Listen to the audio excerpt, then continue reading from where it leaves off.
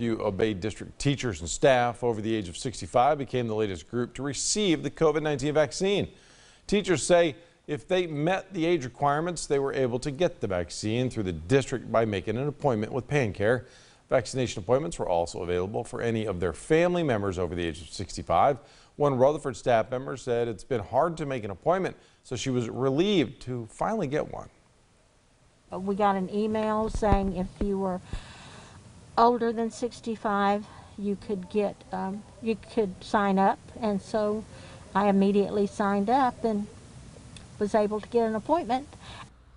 She said she is grateful to have the opportunity for her and her mother to be vaccinated and feels much safer working in the district after receiving it.